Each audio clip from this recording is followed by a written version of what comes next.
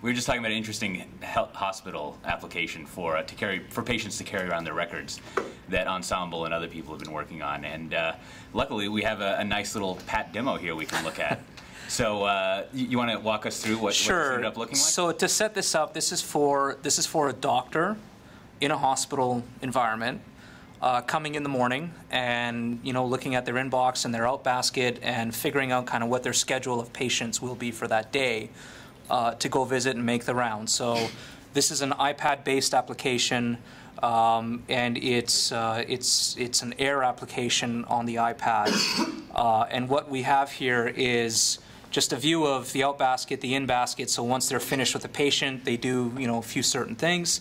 But as they're going and making their rounds, they're going, they have a schedule here and they're at Jason Smith, and basically it gives the doctor the ability to have all of the documents associated with that patient in a succinct view, basically.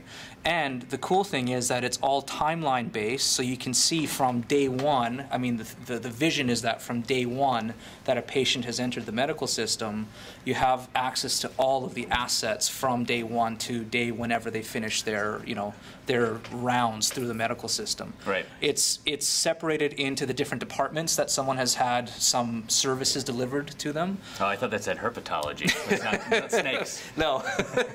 So, and I mean, the cool thing here is that, if there's any correspondence, if, this is the general practitioner letter, me as the doctor, I can bring all this stuff up and I can review in real time. I mean, the vision is in real time, the pertinent information for that patient, that when I'm speaking with them, I have all of this contextual knowledge, so it can help me better provide a health service to them. So here's a CT scan. Right, and I can play around with it like you normally can, with images and that kind of stuff on an iPad. And I mean, the intent here is to give as much information to a clinician as possible to deliver the best service that they can for a patient.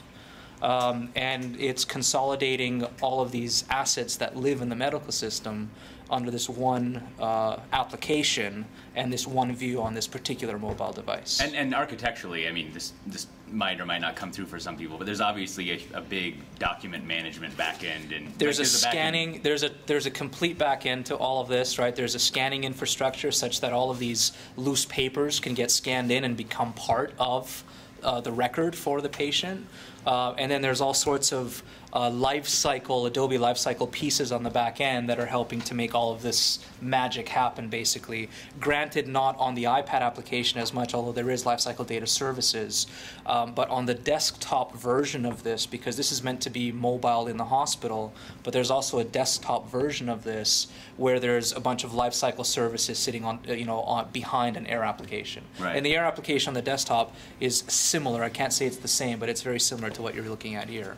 There's a lot more things you can do on the desktop, though. Right. But this gives that portability and interesting engagement that makes people certainly a lot nicer to look at than paper. Yes, absolutely. Well, great. Well, thanks Awesome. for showing us that. Thanks.